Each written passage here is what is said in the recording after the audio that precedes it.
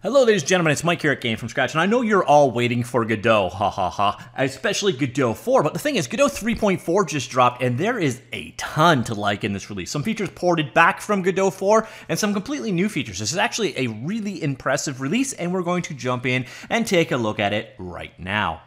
So let's start things off straight away with a hands-on demonstration of some of the things I think are coolest about this release. We're going to start off with the new room system. So what you can do is part of occlusion culling is you can set up rooms, room managers, and portals. And it's a way of telling the game engine what data it needs and it doesn't need. So potentially there's less geometry, faster performance, and so on. This was backported from Godot 4. And here you can see a simple example. We've got two rooms. We got a room on this side, which is the kitchen. We have a room on this side, which is the lounge. And then in between them, as part of the kitchen set, we have a portal. The portal is marked up as a two-way zone.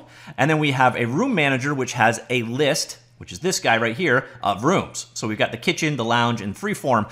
And what we can do, and I'll show you this actually probably best demonstrated by running, you can see how the game engine sees the data in the scene. So we're going to run this example, and I'm going to switch. Well, here, we'll walk over. You can see it's standard room. You can look in between. So I think we're technically in the kitchen right now. And here is the dining room. And now what I can do is turn the debug information on and see it's showing you in grayscale what the engine can see and what it needs to render. So we've got, we're seeing the back room and so on, but I'm going to go over here. So see, all of a sudden, it doesn't need to see that stuff. Same thing over here, doesn't see it. And if I slowly rotate, you're going to see wall not showing the geometry. So the wall geometry for the other room doesn't need to be drawn now because the portal system knows where the gap between the two worlds is and when you're looking through it. So it's not until right there where you're actually looking through the portal that geometry starts being drawn. And then we'll continue over here to that side there. Again, if I occlude it, so this wall is occluding, which is where that occlusion systems comes from.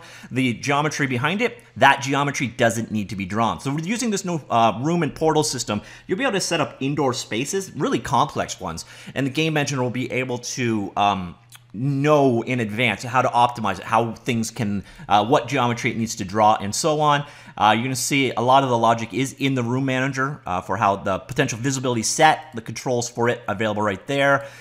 You can merge all of the meshes and so on and so forth. So this should give you the ability to break down portals, break down spaces into other spaces. It gives the game engine more information to work with and should result in better performance. Not the sexiest thing to show on screen, but definitely a cool new feature. Now the next one is going to require me to go back to Godot 3.34 for a second.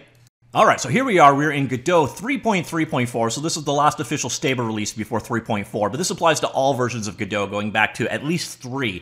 If you're going and working with a theme, so come up here, theme, let's just edit that guy right here, you'll see the theme editing was all done in this sort of preview window down here. Now, themes are really cool. What they enable you to do is basically set up skins. It's almost like CSS for Godot. So your game engine or your tool or whatever, you can use these themes for common controls, text, buttons, tree views, and so on. And you can edit what all of these things do. And right now, the setting for it is like this. And it's kind of messy. It's weird. So I'm going to have to put this in your memory. So right now, you have the previews down here. Your controls for things are kind of over here, mixed with over here. So if you want to control a new item, you add the item right here. You pick the type and so on and so forth. So you got this weird combi menu going on right here. So now we're going to jump over to 3.4 and the theme editor in it. All right, so this is Godot 3.4 point something, so 3.4.1, so this is the new release. And here we are, again, in the theme. You're going to see it looks very consistent, but now you notice we've got controls over here for controlling whatever we are actively working. So if you want to work on, change the font color and so on, you can do it here. You've got various different controls here all set up. The nice thing is this manage items is now this editor window, not this weird little menu pop down, and you've got the ability to add a new item and control everything right here. So if you want to go in and add an item in, you can do so. So then we can start controlling it right here. You can import items in. So if you want to do, you know, H slider, you can bring in the icon sets and so on. So what they've done is they've kind of merged everything together in the theme editing, made it much cleaner. No weird combi menus. Things are where they should be in theory. You've got new tools there. So what they've done is basically done a polish layer on the theming tools and done a bit of a UI makeover on top of all of that. Nice things on the whole. Again, not the sexiest thing you've ever seen, but definitely an improvement. And then my final hands-on demonstration, what we're going to look at is a new exporting tool, and the new tool that honestly I don't see a difference in it. So what we're going to do, create a new scene here. We're going to create a new, we'll do a world environment inside of that scene. We'll set that up. So cool. Yeah, new world environment. And so we have our new world environment going on here. What I'm going to do is just drop, go back to my root node here. I'm going to drop a couple of guns into the scene. So guns of fun. We'll drop a guns of fun in here. And we'll move that back. Now our world environment apparently needs some light. So ambient light, color, white. All right, there we go. So we have our world environment. We have a new gun here. So let's just do a couple of guns. All right, so we got 3 guns in our world. And just to really showcase the functionality here, I'm going to do one more add, and I'm going to add an Omni light. So Omni light. All right, there we go. Create. All right. So we got 3 guns and a light. Very cool. Now go back to that world environment for 1 second. The one new thing we've got going on is a new tone mapping, which is supposed to be more accurate. So all along we've had aces. You're going to notice when you switch out the tone mapping, it really changes the way the scene is rendered. You've got a couple of options: filmic, Reinhard, linear, aces. And generally I like aces the best. And now we have a new one, aces fitted, which is supposed to do a better job of whites, more accurate whites and so on. In all honesty, I've played with it a ton, and between aces fitted and aces, like there's a change, but I can't tell what it is. But if you got more of a cinematic eye, this new mode, tone mapping mode, might be nice for you. But the big thing I'm here for is this feature right here. You go to project, and this one strikes me as a little weird. I'm about to export something, tools, export, but there's a menu called export that I have to go past. So I really expect it to be here or in file export, but no, it's in project tools export, which is unfortunate, but it is a cool tool. So what I'm gonna do is export this out. We'll dump this into my temp directory because all things must go in the temp directory, and we'll call this lots of guns.gltf. And this is going to export out as a GLTF file our entire scene. And this is pretty cool stuff. So it's going to bring it out in bind. I think it's going to make a bin file by default. So it'll bring a GLTF binary file out. Now, I have found that this particular feature in my own testing, when I used it with like really large levels, was a little crashy. And as you can see here, even in this example, there's not a lot in the scene, and that took a little bit of time. So it's just one of those things you definitely should be aware of. Now let's go and fire up good old trusty Blender, and we're going to sacrifice our default cube here in just a... Why are you taking so long? All right, here we go. All right, so default cube, goodbye. File, import, GLTF. That was, of course, in temp. Lots of guns, import. And here you go. Our scene is now usable in Blender. GLTF is kind of the future of import and export when it comes to Blunderland, because it just kind of works the best. As you see, the results come through looking very good. Definitely a good copy in. Another thing you'll notice is it actually keeps the name hierarchy. So we had the spatial as our root. So if I went back to Godot, you'll notice my root was a spatial node. And then under that, we get an Omnilight, sci-fi, and then, oddly enough, a world environment, which is basically nothing. So I don't know why that came in, but it did bring in the light as a light, like so. It should have brought in the values for it. I don't know if I actually changed any of the lighting values on this guy, but I believe it should have brought in the power or the strength of it when I brought it in. Ditto if there was a radius involved. But it brought in the scene exactly as the scene was. Now, do keep in mind, if you then go back and I do a file, export GLTF, and then bring it back into Godot, any logic or programming stuff that you've added on top will be gone. And that's basically the hands-on demo. I'm going to show you one other neat little thing that was added. Actually, 2 neat little things. First off, I'm just going to go ahead and add a new script here of type, yeah, sure, GD script. All right, so there is our script going on. The neat thing here is you can have an item in the game world. So let's go ahead and grab, say, something from our world environment. Go back to our script. Say we were scripting on something here.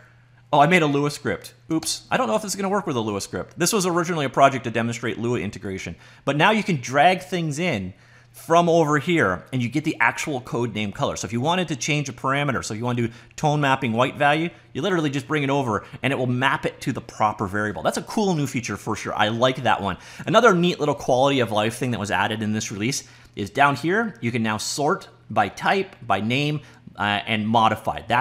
It's a little thing, but that one is huge. But there's a ton more little tweaks like that we're going to see in just a second. So we're going to be taking a TLDR look at what is in this release. Now, do be sure to check out the full changelog and release notes. There is a ton more detail than what we're going to be going through here, but I don't want this to be a 6-hour-long video. So let's just take a 9,000-foot view of the major new features. So the first one we've got in the core, promote object validity, and hard to say, surprisingly, checks to release builds. This means you can do a check to see if an object is valid at runtime in a release to make sure that you don't basically try to access an object that has been deleted. We've also got support now for large files over 2 GB in size.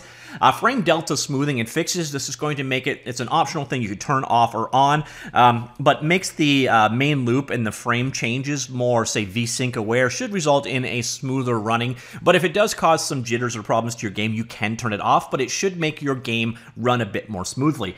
We've got improvements to the input handling. This is kind of a bit of a catch-all. There's some neat stuff, including like physical keyboard location, so you can actually set it up so that you use the keys where WASD are, but in other languages, the WASD keys, those keys, one to the right of the caps lock key and so on and so forth, well, you can actually now say, okay, I want the keys that are at this location, even if they change from country to country. So should make input handling for certain situations quite a bit easier there. Also some improvements on mobile input handling as well. We also have new crypto libraries, including straight out you can now encrypt and decrypt code, single line kind of function calls, very simple, nice stuff to work with.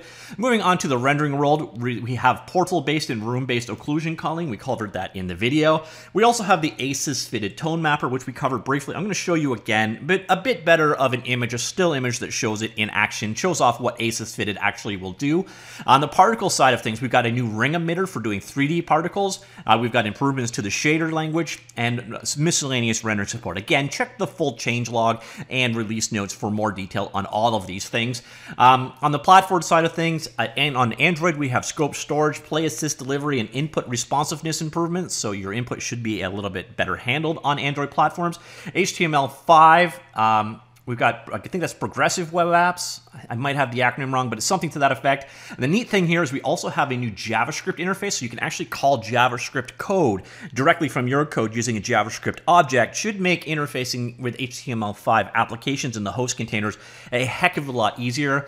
And then we've got audio workload support. And on the macOS side, we have mono universal build, so you can build for both Intel and the Apple Silicon now. GD native framework improvements, notarization. So this is one of those things you've got to do in this day and age when you're working with Apple, is notarize your app. On the physics side, we got some improvements in 2D and 3D physics, including dynamic BVH for Godot Physics 2D. This was also implemented for 3D. Should just result in better physics simulations, faster, more reliable convex hull generation, revamped collision layer grid in the inspector, and improvements and new features in Godot Physics 3D. On the asset pipeline side of things, we've got, you can now export a scene as GLTF, as we saw in the video. We have lossless Webp encoding. Webp was supposed to be the future of graphics. It's funny, Google doesn't actually use it, even though they're behind it, and they tend to still use PNG and JPEG, but Webp is a great format if it's supported, and now they have support for encoding of it in the asset pipeline, which is nice. Webp is a very viable texture format if you wish to use it. And then we got improvements in the editor, such as the revamped UI theme editor, which we saw in action in the video earlier on, localized class references, and general usability improvements, like what we saw with the filtering and the bringing classes over to your code. Lots of nice changes there. Once again, do be sure to check the full release notes and changelog. On that topic, the changelog, I'm not going through this in detail, but I just want you to have like an idea of how much is in here. So there is a ton of fixes and changes in this release. So if you want to get the full details here, do check out the full changelog. The nice thing is you can drill down and find out like the GitHub justification behind that change or improvement, so you can always learn more about them. And on that topic, we do have a bit more details about the ACES fitted. So here you can see the current ACES, and here you can see fitted. And where it really shows up in a still image, see around the lights, There you can see. So there's one of the major changes. So the whites and the lights kind of pop out a bit more. Same thing here. It's more of a blob down here, whereas here you're seeing more individual light. Now, it doesn't really matter. It's not one is correct over the other. It's kind of an artistic choice of which one you actually prefer to work with. And that's it. So if you want to grab it, again, Godot is available at godotengine.org. I have all of the relevant links in the linked article, the one that we just looked at a second ago. So if you want to go and grab it, check out their Discord server, grab the change, the release announcement or the changelog. They will all be linked there. And hopefully you found this release interesting. There is a lot in Godot 3.4. It's impressive, especially with a lot of the development efforts being focused on Godot 4, just how much they managed to squeeze into this release. So I'm impressed. Let me know what you think of Godot 3.4. Comments down below, and I will talk to you all later. Goodbye.